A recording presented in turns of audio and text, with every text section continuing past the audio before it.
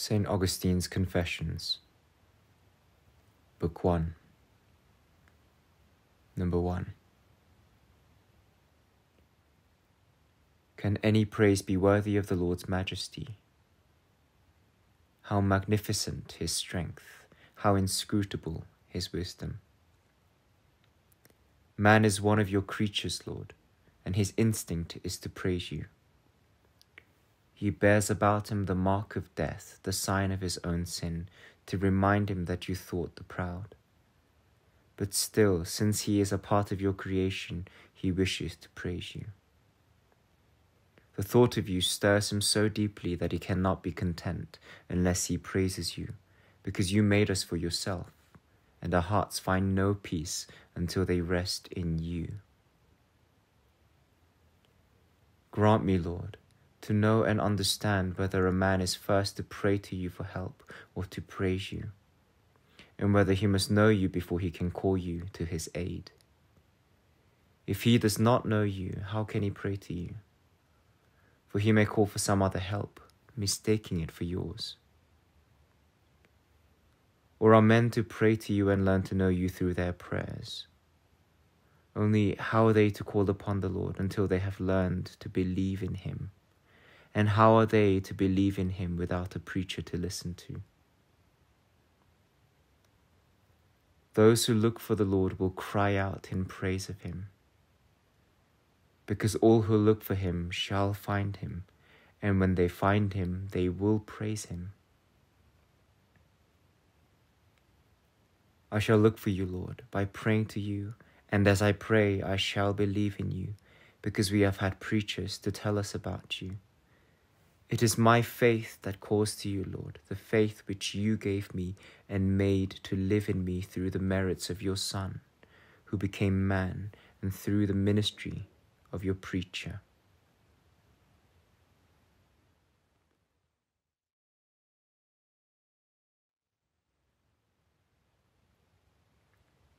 Confessions 2. How shall I call upon my God for aid, when the call I make is for my Lord and my God to come into myself? What place is there in me to which my God can come? What place that can receive the God who made heaven and earth?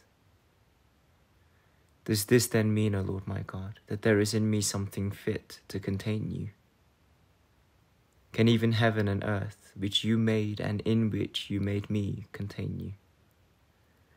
Or since nothing that exists could exist without you, does this mean that whatever exists does, in this sense, contain you? If this is so, since I too exist, why do I ask you to come into me? For I should not be there at all unless in this way you were already present within me. I am not in hell, and yet you are there too. For if I sink down to the world beneath, you are present still. So then I should be null and void and could not exist at all if you, my God, were not in me. Or is it rather that I should not exist unless I existed in you? For all things find in you their origin, their impulse, the center of their being. This, Lord, is the true answer to my question. But if I exist in you, how can I call upon you to come to me? And where would you come from? For you, my God, have said that you fill heaven and earth. But I cannot go beyond the bounds of heaven and earth, so that you may leave them to come to me.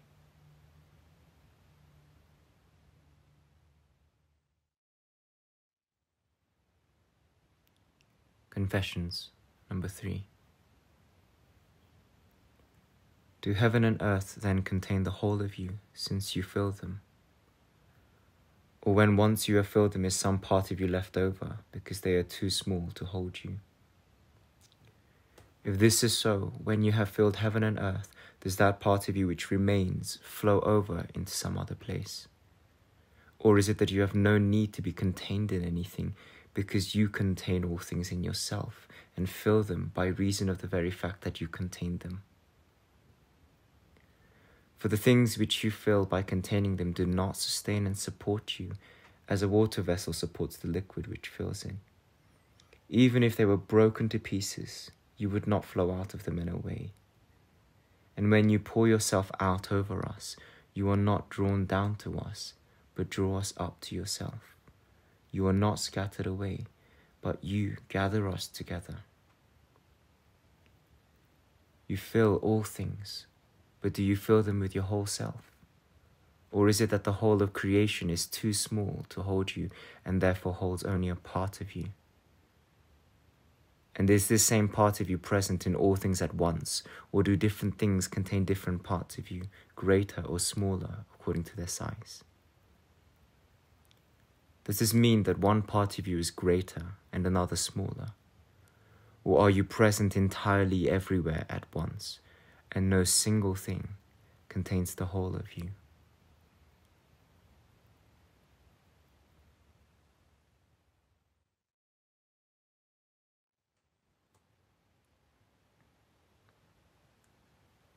Confessions, number 4.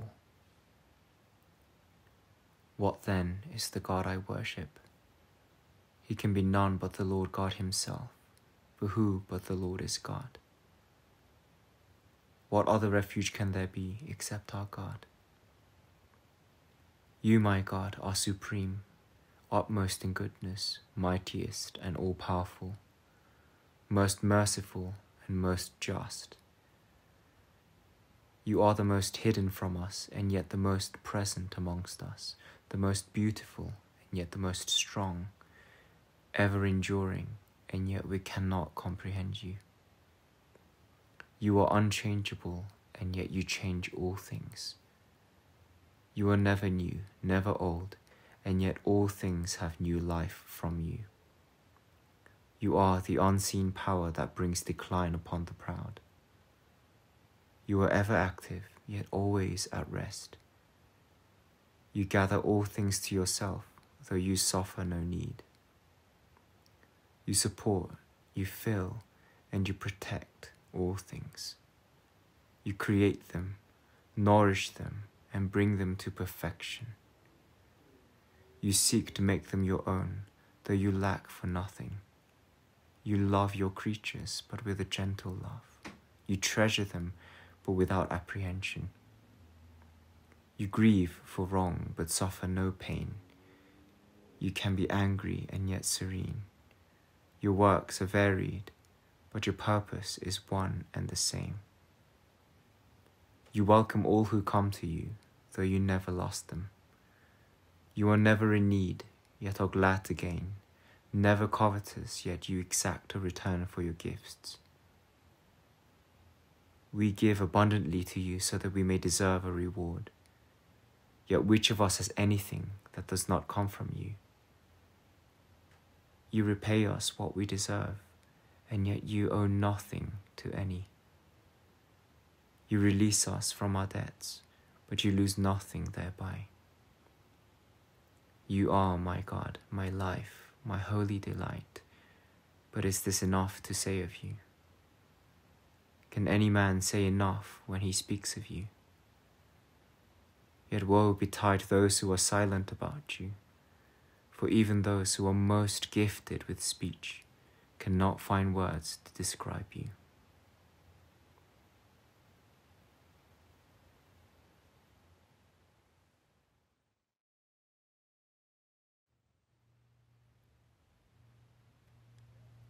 Confessions, number 5. Who will grant me to rest content in you? To whom shall I turn for the gift of your coming into my heart and filling it to the brim, so that I may forget all the wrong I have done and embrace you alone, my only source of good? Why do you mean so much to me? Help me to find words to explain. Why do I mean so much to you that you should command me to love you? And if I fail to love you, you are angry and threaten me with great sorrow, as if not to love you were not sorrow enough in itself. Have pity on me and help me, O Lord my God. Tell me why you mean so much to me. Whisper in my heart, I am here to save you. Speak so that I may hear your words. My heart has ears ready to listen to you, Lord. Open them wide and whisper in my heart, I am here to save you. I shall hear your voice and make haste to clasp you to myself. Do not hide your face away from me, for I would gladly meet my death to see it, since not to see it would be death indeed. My soul is like a house, small for you to enter, but I pray you to enlarge it. It is in ruins, but I ask you to remake it. It contains much that you will not be pleased to see. This I know and do not hide. But who is to rid it of these things? There is no one but you to whom I can say, if I have sinned unwittingly, do you absolve me? Keep me ever your own servant far from pride. I trust, and trusting I find words to utter. Lord, you know that this is true. For have I not made my transgression known to you? Did you not remit the guilt of my sin? I do not wrangle with you for judgment, for you are truth itself, and I have no wish to delude myself, for fear that my malice should be self-betrayed. No, I do not wrangle with you, for if you, Lord, will keep record of our iniquities, Master, who has strength to bear it?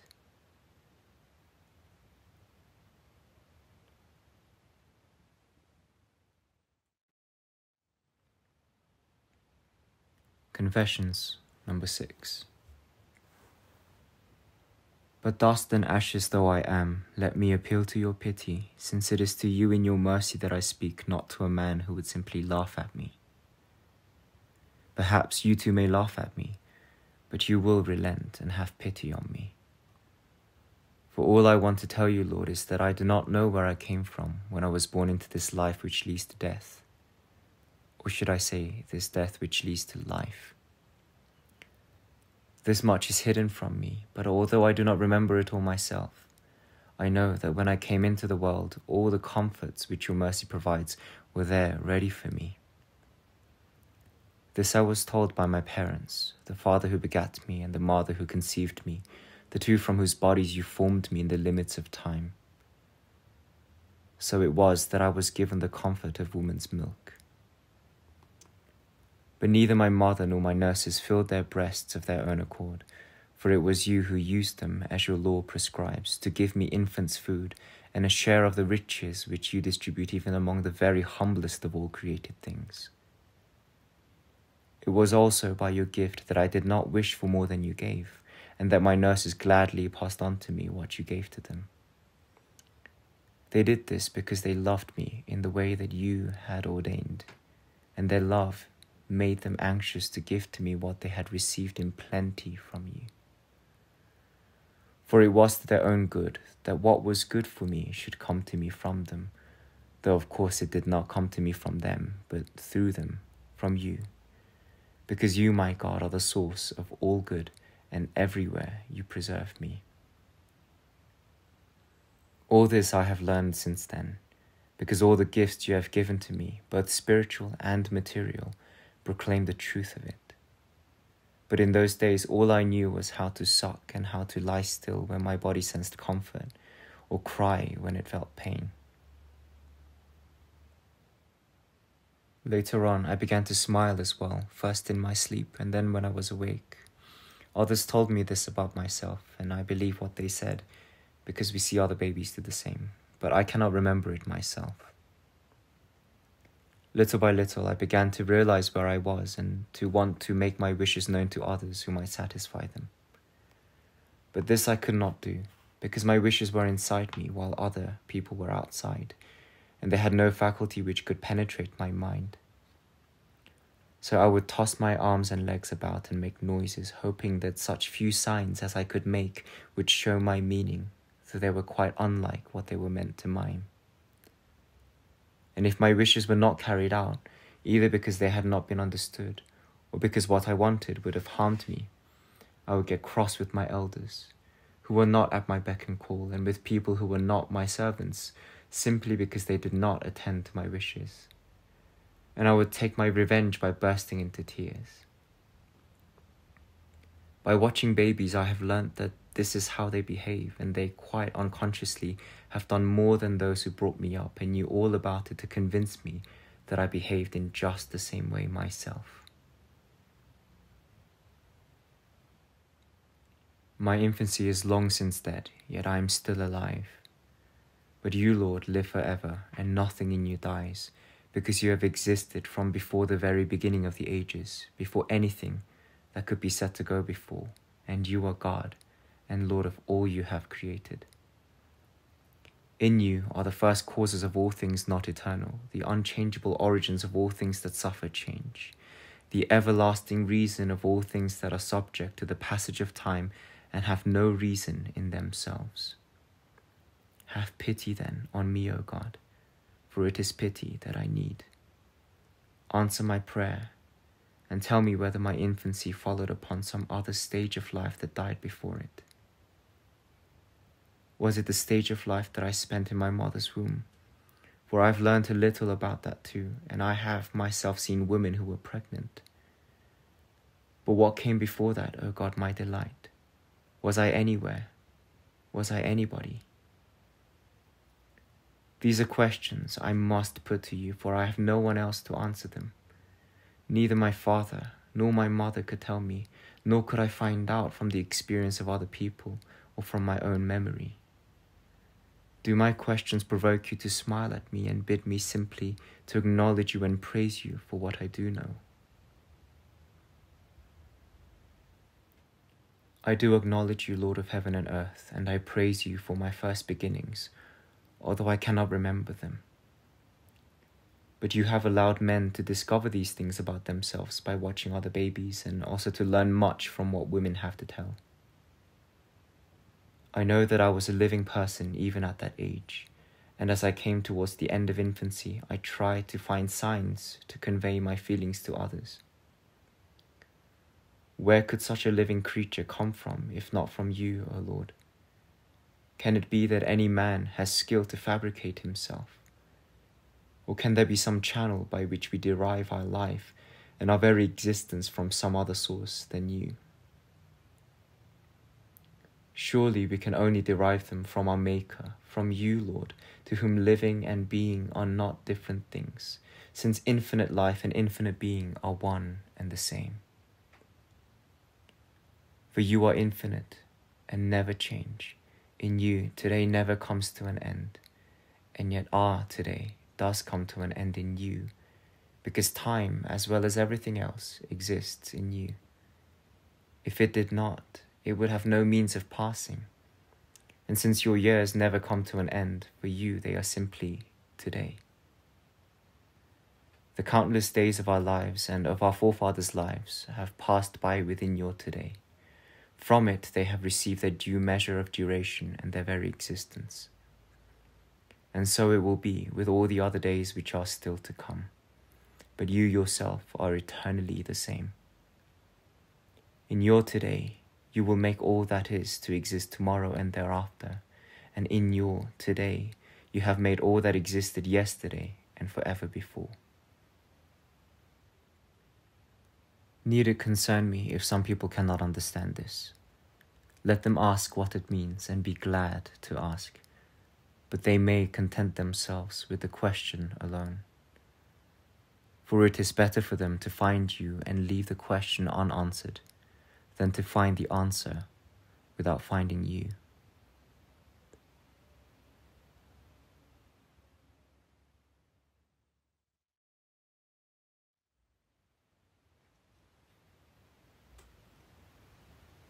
Confessions, number 7. Hear me, O God. How wicked are the sins of men. Men say this, and you pity them, because you made man, but you did not make sin in him. Who can recall to me the sins I committed as a baby? For in your sight no man is free from sin, not even a child who has lived only one day on earth. Who can show me what my sins were? Some small baby in whom I can see all that I do not remember about myself. What sins then did I commit when I was a baby myself? Was it a sin to cry when I wanted to feed at the breast? I am too old now to feed on mother's milk, but if I were to cry for the kind of food suited to my age, others would rightly laugh me to scorn and remonstrate with me. So then, too, I deserved a scolding for what I did. But since I could not have understood the scolding, it would have been unreasonable and most unusual to rebuke me. We root out these faults and discard them as we grow up, and this is proof enough that they are faults, because I've never seen a man purposely throw out the good when he clears away the bad. It can hardly be right for a child, even at that age, to cry for everything, including things which would harm him.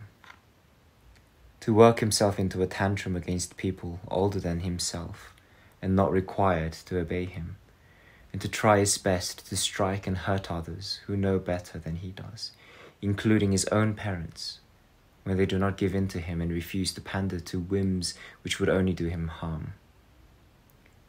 This shows that if babies are innocent, it is not for lack of will to do harm, but for lack of strength. I have myself seen jealousy in a baby and know what it means. He was not old enough to talk, but whenever he saw his foster brother at the breast, he would grow pale with envy.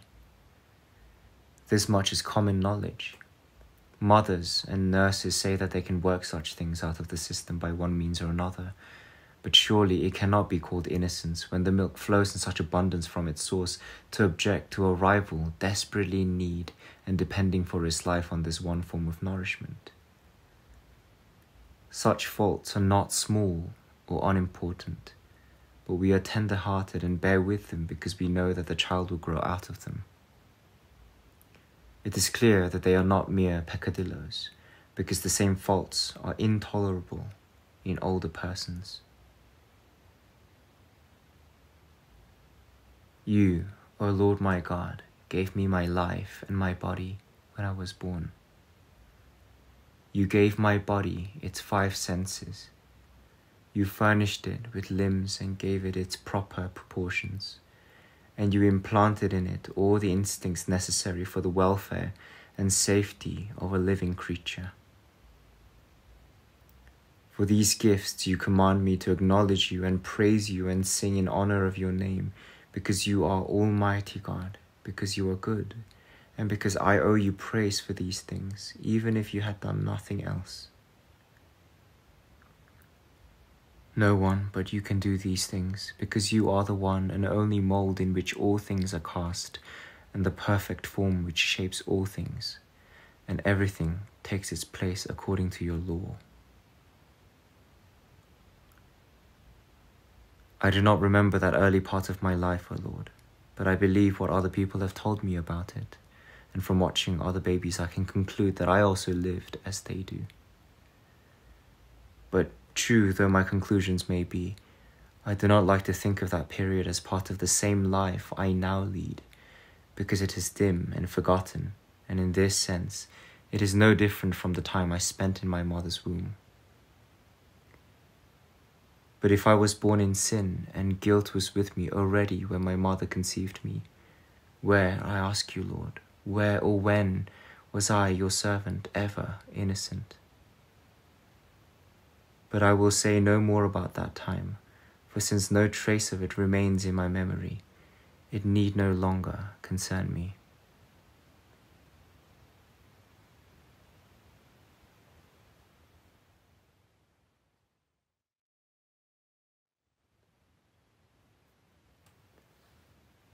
Confessions 8.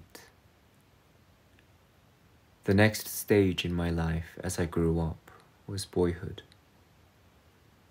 Or would it be truer to say that boyhood overtook me and followed upon my infancy? Not that my infancy left me, for if it did, where did it go? All the same, it was no longer there, because I ceased to be a baby unable to talk, and was now a boy with the power of speech. I can remember that time, and later on I realized how I had learned to speak. It was not my elders who showed me the words by some set system of instruction, in the way that they taught me to read not long afterwards, but instead, I taught myself by using the intelligence which you, my God, gave to me. For when I tried to express my meaning by crying out and making various sounds and movements so that my wishes should be obeyed, I found that I could not convey all that I meant or make myself understood by everyone whom I wished to understand me.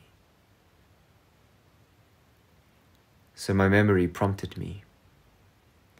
I noticed that people would name some object and then turn towards whatever it was that they had named. I watched them and understood that the sound they made when they wanted to indicate the particular thing was the name which they gave to it. And their actions clearly showed what they meant, for there is a kind of universal language consisting of expressions of the face and eyes, gestures and tones of voice, which can show whether a person means to ask for something and get it, or refuse it and have nothing to do with it. So by hearing words arranged in various phrases and constantly repeated, I gradually pieced together what they stood for, and when my tongue had mastered the pronunciation, I began to express my wishes by means of them.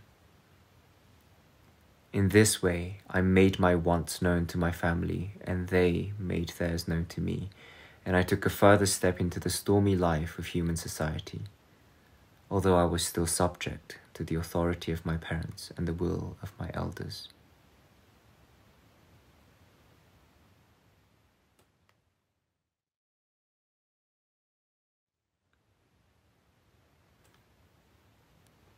Confessions 9.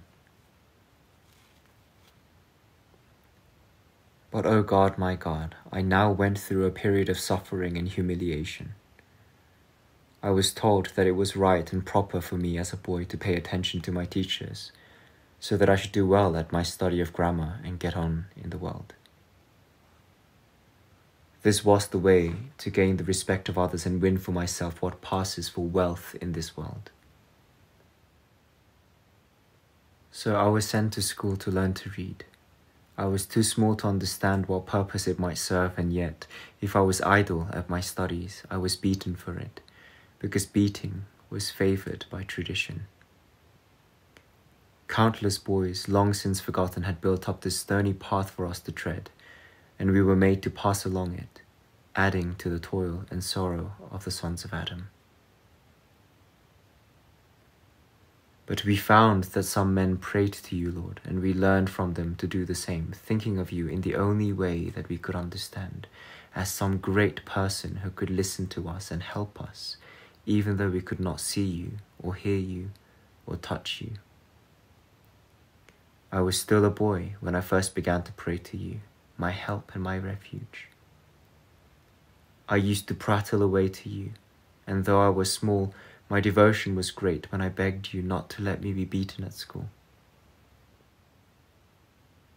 Sometimes, for my own good, you did not grant my prayer, and then my elders and even my parents, who certainly wished me no harm, would laugh at the beating I got. And in those days, beatings were my one great bugbear. O Lord, throughout the world men beseech you to preserve them from the rack and the hook and various similar tortures which terrify them. Some people are merely callous, but if a man clings to you with great devotion, how can his piety inspire him to find it in his heart to make light of these tortures, when he loves those who dread them so fearfully? And yet this was how our parents scoffed at the torments which we boys suffered at the hands of our masters. For we feared the whip just as much as others fear the rack, and we, no less than they, begged you to preserve us from it. But we sinned by reading and writing and studying less than was expected of us. We lacked neither memory nor intelligence, because by your will, O Lord, we had as much of both as was sufficient for our years. But we enjoyed playing games and were punished for them by men who played games themselves. However, grown-up games are known as business, and even though boys' games are much the same, they are punished for them by their elders. No one pities either the boys or the men, though surely we deserved pity. For I cannot believe that a good judge would approve of the beatings I received as a boy, on the ground that my games delayed my progress in studying subjects which would enable me to play a less creditable game later in life. Was the master who beat me himself very different from me? If he were worsted by a colleague in some petty argument, he would be convulsed with anger and envy, much more so than I was when a playmate beat me at a game of ball.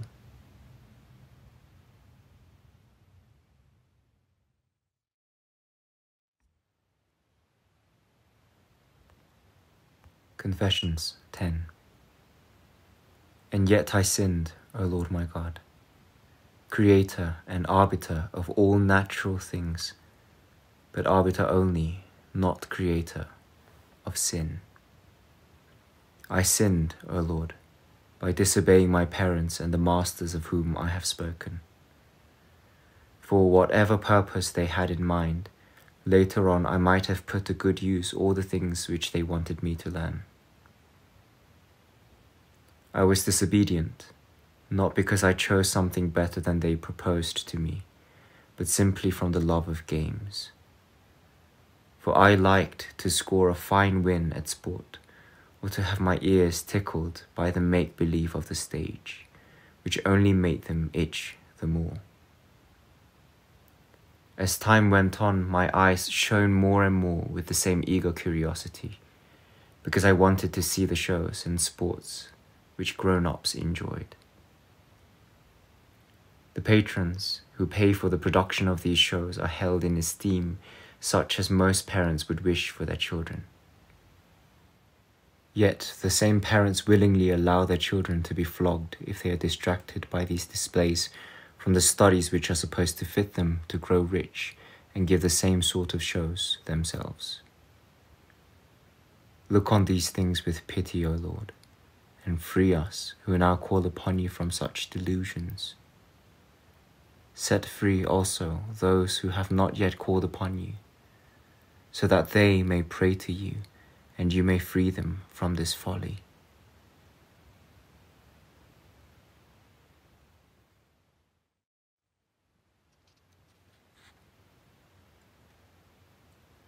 Confessions 11.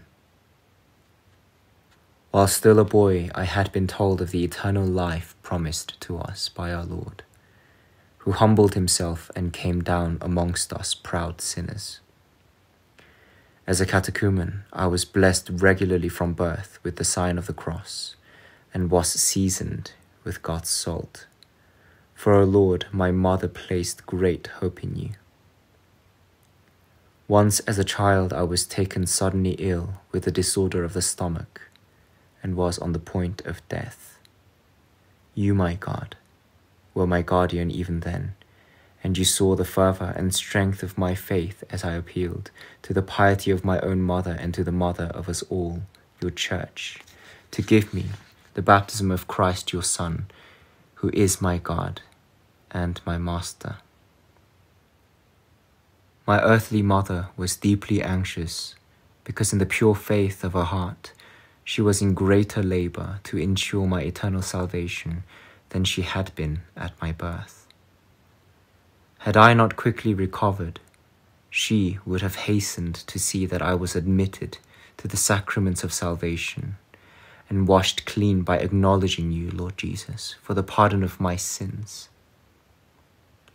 So my washing in the waters of baptism was postponed, in the surmise that if I continued to live, I should defile myself again with sin, and after baptism the guilt of pollution would be greater and more dangerous.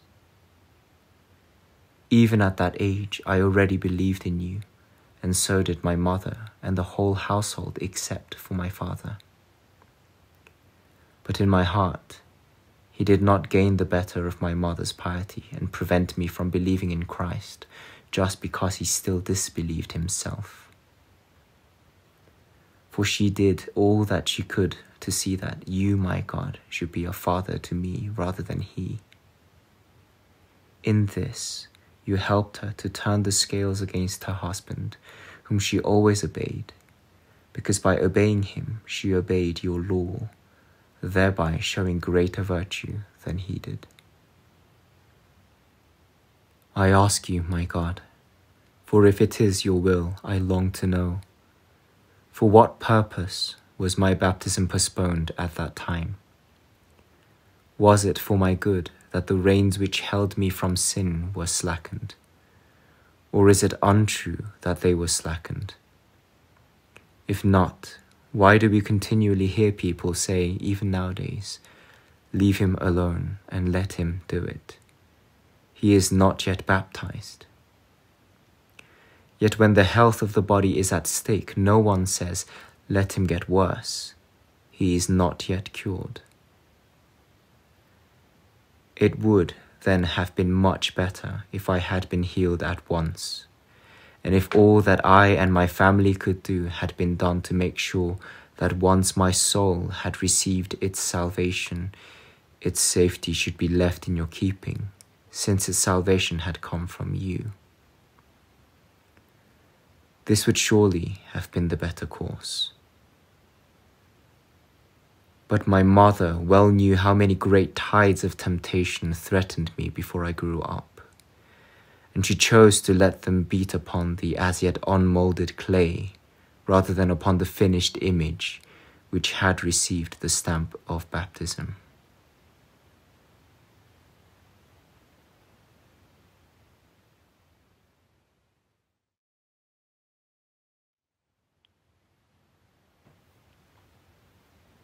Confessions 12.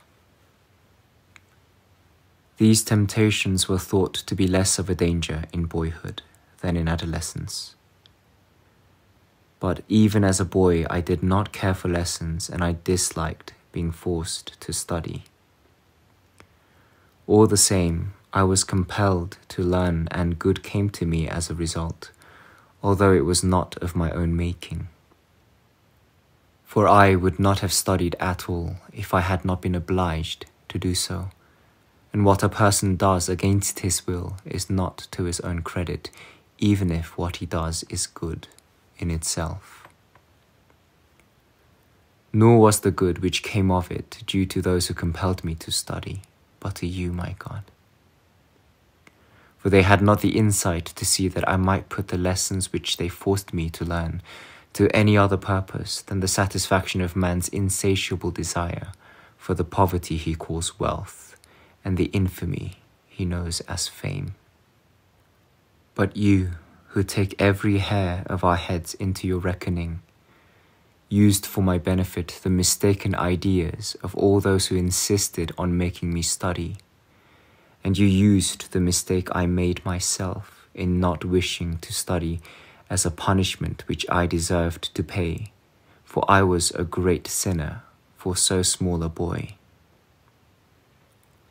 In this way you turned their faults to my advantage and justly punished me for my own.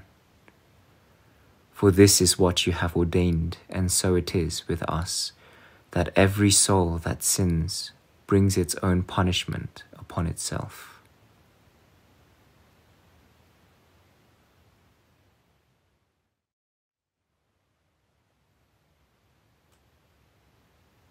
Confessions 13.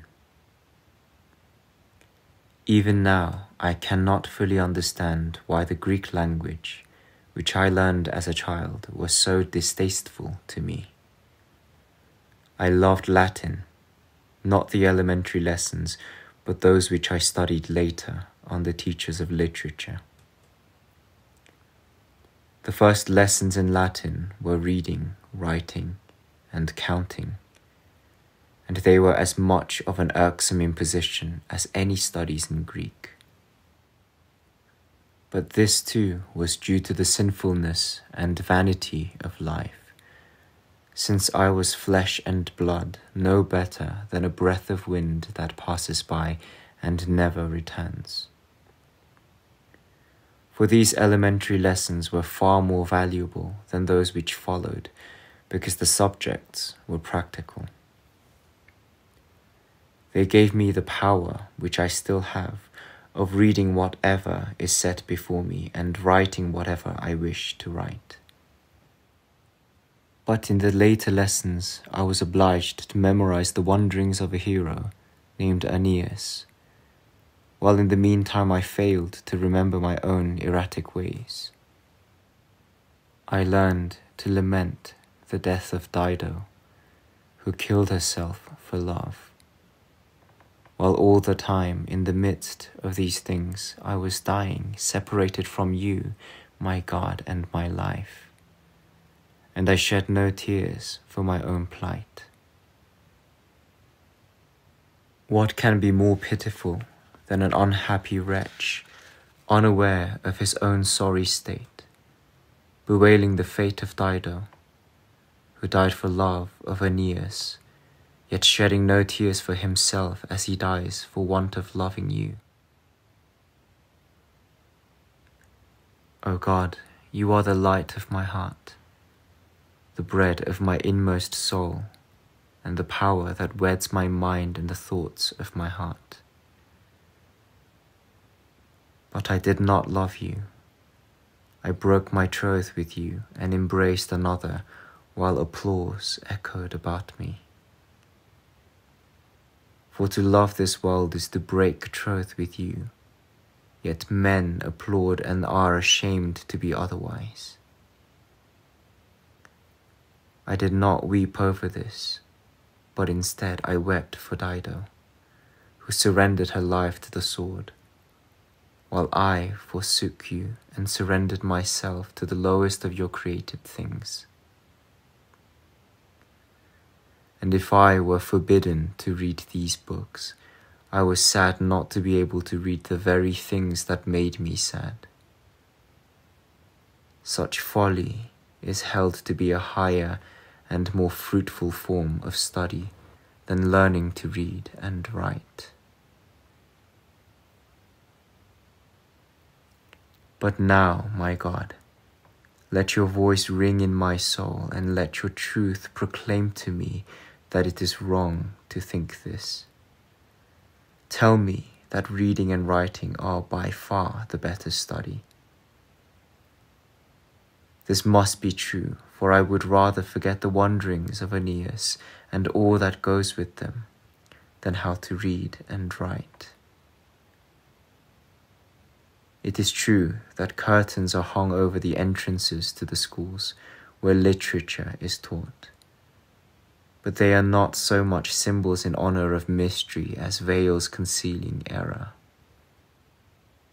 The schoolmasters need not exclaim at my words, for I no longer go in fear of them now that I confess my soul's desires to you, my God, and gladly blame myself for my evil ways, so that I may enjoy the good ways you have shown me. Neither those who traffic in literature nor those who buy their wares need exclaim against me. For if I put to them the question whether it is true, as the poet says, that Aeneas once came to Carthage, the less learned will plead ignorance and the better informed will admit that it is not true. But if I ask how the name of Aeneas is spelt, anyone who has learned to read will give me the right answer, based on the agreed convention which fixes the alphabet for all of us. If I next ask them whether a man would lose more by forgetting how to read and write or by forgetting the fancies dreamed up by the poets, surely everyone who is not out of his wits can see the answer they would give. So it was wrong of me as a boy to prefer empty romances to more valuable studies. In fact, it would be truer to say that I loved the one and hated the other. But in those days, 1 and 1 are 2, 2 and 2 are 4, was a loathsome jingle, while the wooden horse and its crew of soldiers, the burning of Troy, and even the ghost of Creusa made a most enchanting dream, futile though it was.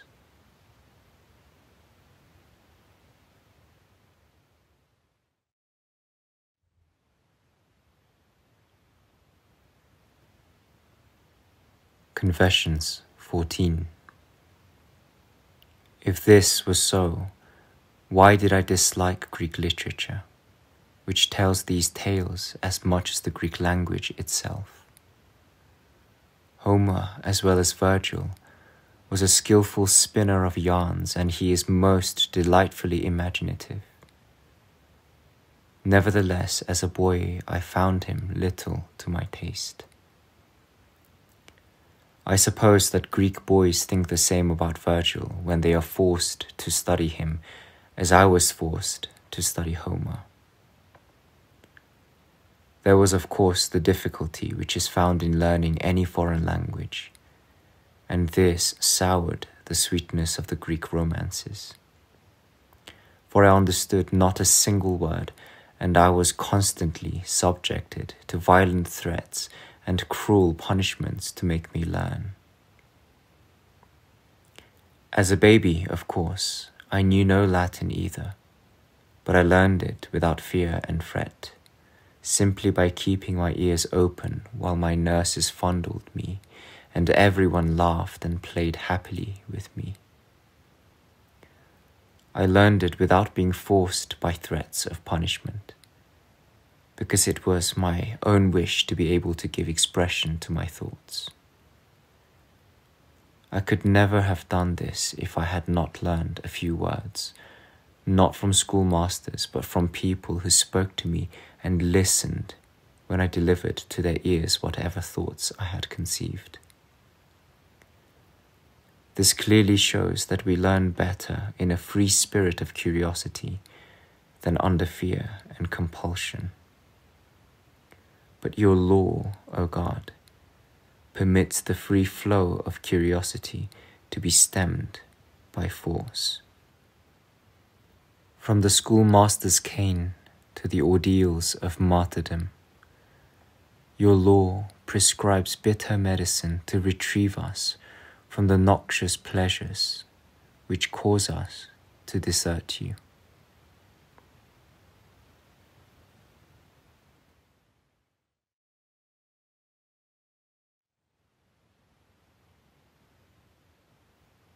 Confessions 15. Grant my prayer, O Lord, and do not allow my soul to wilt under the discipline which you prescribe. Let me not tire of thanking you for your mercy in rescuing me from all my wicked ways, so that you may be sweeter to me than all the joys which used to tempt me, so that I may love you most intensely and clasp your hand with all the power of my devotion, so that you may save me from all temptation until the end of my days. You, O Lord, are my King and my God, and in your service I want to use whatever good I learned as a boy. I can speak and write, read and count, and I want these things to be used to serve you, because when I studied other subjects, you checked me and forgave me the sins I committed by taking pleasure in such worthless things. It is true that these studies taught me many useful words, but the same words can be learnt by studying something that matters. And this is the safe course for a boy to follow.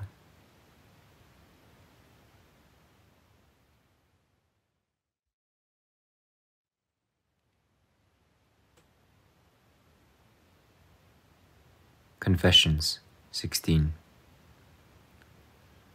But we are carried away by custom to our own undoing, and it is hard to struggle against the stream. Will this torrent never dry up? How much longer will it sweep the sons of Adam down to that vast and terrible sea which cannot easily be passed, even by those who climb upon the ark of the cross? This traditional education taught me that Jupiter punishes the wicked with his thunderbolts and yet commits adultery himself. The two roles are quite incompatible. All the same, he is represented in this way, and the result is that those who follow his example in adultery can put a bold face on it by making false pretenses of thunder. But can any schoolmaster in his gown listen unperturbed to a man who challenges him on his own ground and says, Homer invented these stories and attributed human sins to the gods? He would have done better to provide men with examples of divine goodness. It would be nearer the truth to say that Homer certainly invented the tales, but peopled them with wicked human characters in the guise of gods.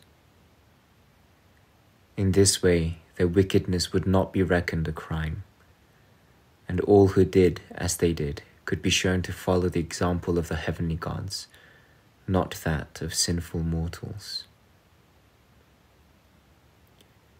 And yet human children are pitched into this hellish torrent, together with the fees which are paid to have them taught lessons like these.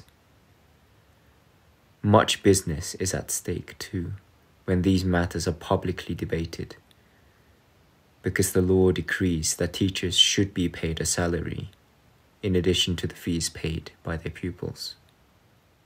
And the roar of the torrent beating upon its boulders seems to say, this is the school where men are made masters of words.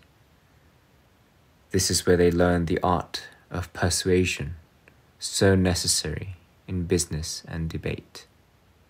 As much as to say that, but for a certain passage in Terence, we should never have heard of words like shower, golden, lap, deception, sky, and the other words which occur in the same scene. Terence brings on to the stage a dissolute youth who excuses his own fornication by pointing to the example of Jupiter. He looks at a picture painted on the wall, which shows how Jupiter is said to have deceived the girl Danae by raining a golden shower into her lap. These are the words with which he incites himself to lechery, as though he had heavenly authority for it. What a god he is! His mighty thunder rocks the sky from end to end. You may say that I am only a man, and thundering is beyond my power, but I played the rest of the part well enough, and willingly too. The words are certainly not learnt any the more easily by reason of the filthy moral, but filth is committed with greater confidence as a result of learning the words. I have nothing against the words themselves. They are like choice and costly glasses, but they contain the wine of error which had already gone to the heads of the teachers who poured it out for us to drink. If we refused to drink, we were beaten for it without the right to appeal to a sober judge. With your eyes upon me, my God, my memory can safely recall those days. But it is true that I learned all these things gladly and took a sinful pleasure in them. And for this very reason, I was called a promising boy.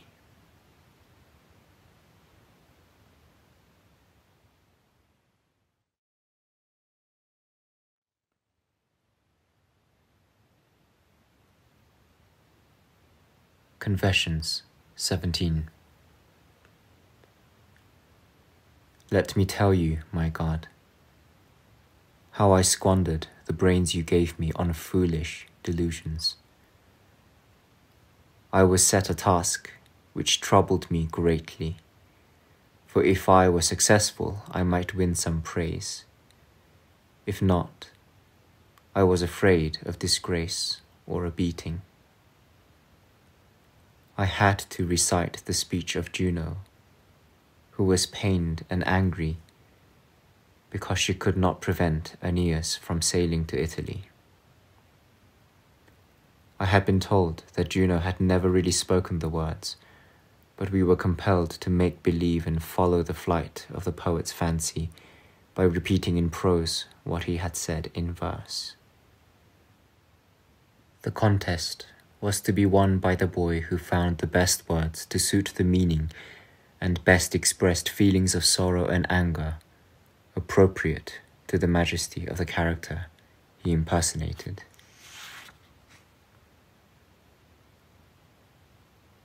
What did all this matter to me, my God, my true life?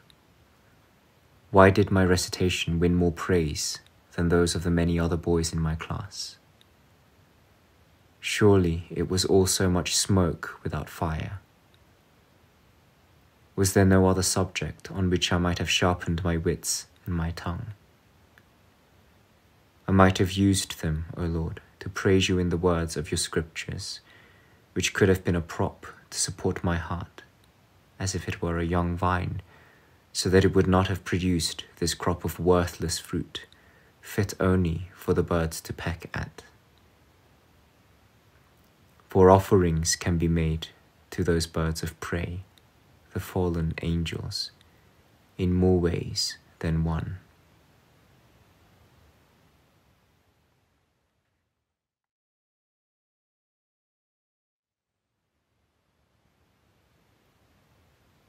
Confessions 18.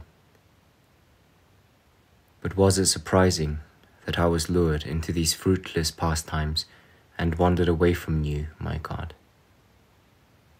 I was expected to model myself upon men who were disconcerted by the rebukes they received if they used outlandish words or strange idioms to tell of some quite harmless thing they might have done, but revelled in the applause they earned for the fine flow of well-ordered and nicely balanced phrases with which they described their own acts of indecency.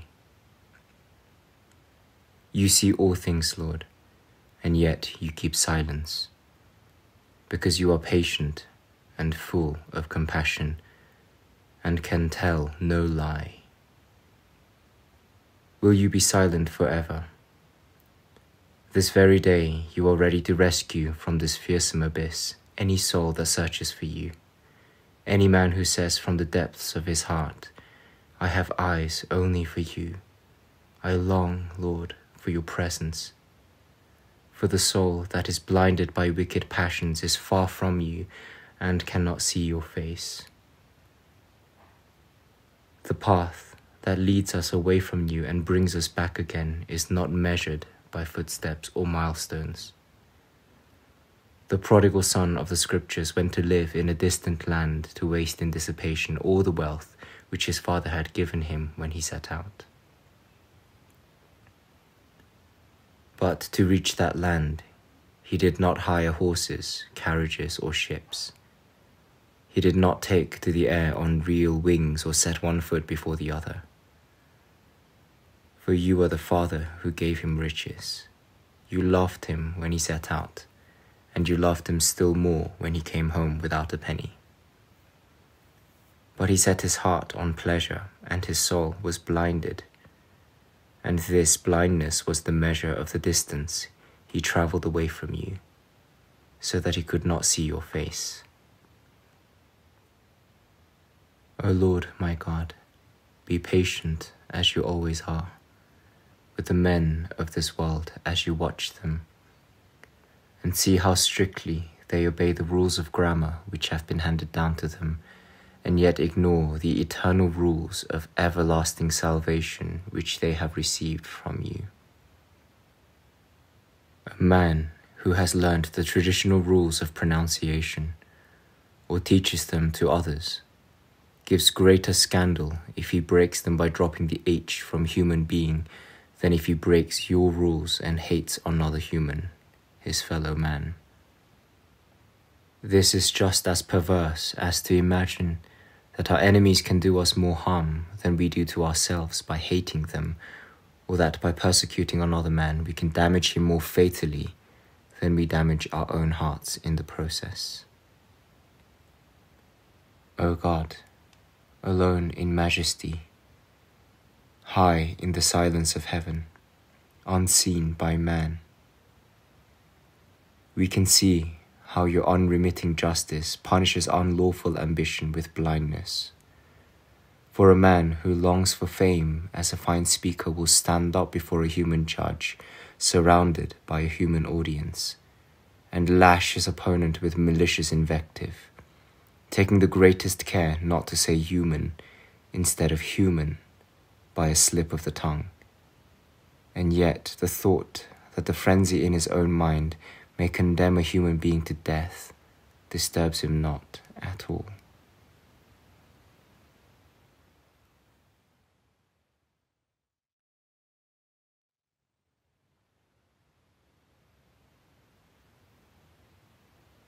Confessions 19.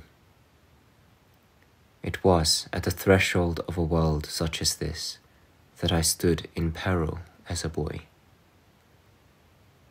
I was already being prepared for its tournaments by a training which taught me to have a horror of faulty grammar, instead of teaching me, when I committed these faults, not to envy others who avoided them. All this, my God, I admit and confess to you. By these means I won praise from the people whose favor I sought, for I thought that the right way to live was to do as they wished. I was blind to the whirlpool of debasement in which I had been plunged away from the sight of your eyes.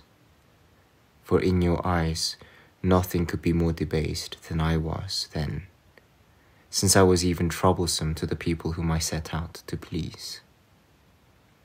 Many and many a time I lied to my tutor, my masters, and my parents, and deceived them because I wanted to play games or watch some futile show, or was impatient to imitate what I saw on the stage.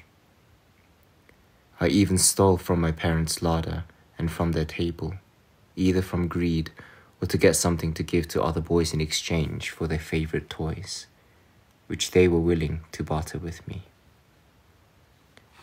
And in the games I played with them, I often cheated in order to come off the better, simply because a vain desire to win had got the better of me. And yet, there was nothing I could less easily endure, nothing that made me quarrel more bitterly than to find others cheating me as I cheated them. All the same, if they found me out and blamed me for it, I would lose my temper rather than give in.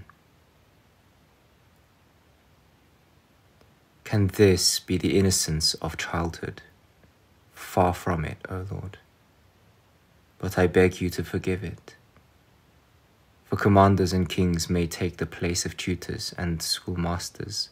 Knots and balls and pet birds may give way to money and estates and servants, but these same passions remain with us, while one stage of life follows upon another, just as more severe punishments follow upon the schoolmaster's cane. It was, then, simply because they are small that you used children to symbolize humility, when as our king you commended it by saying that the kingdom of heaven belongs to such as these.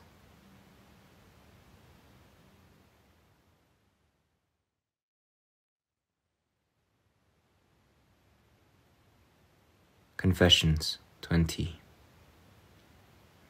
And yet, Lord, even if you had willed that I should not survive my childhood, I should have owed you gratitude, because you are our God, the supreme good, the creator and ruler of the universe.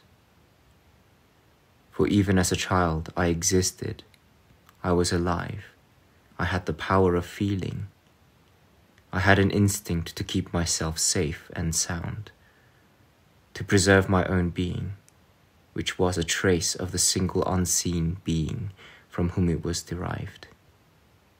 I had an inner sense which watched over my bodily senses and kept them in full vigor. And even in the small things which occupied my thoughts, I found pleasure in the truth.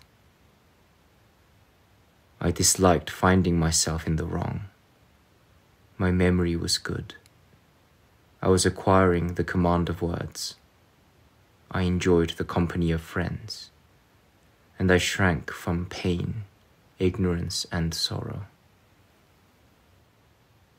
Should I not be grateful that so small a creature possessed such wonderful qualities?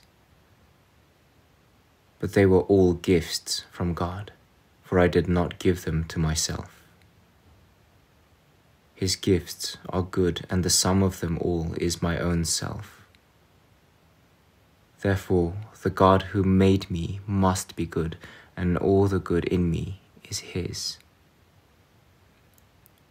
I thank Him and praise Him for all the good in my life, even my life as a boy. But my sin was this, that I looked for pleasure, beauty, and truth not in Him, but in myself and His other creatures. And the search led me instead to pain, confusion, and error. My God, in whom is my delight, my glory, and my trust, I thank You for Your gifts, and beg You to preserve and keep them from me. Keep me too, and so Your gifts will grow and reach perfection, and I shall be with You myself, for I should not even exist if it were not by Your gift.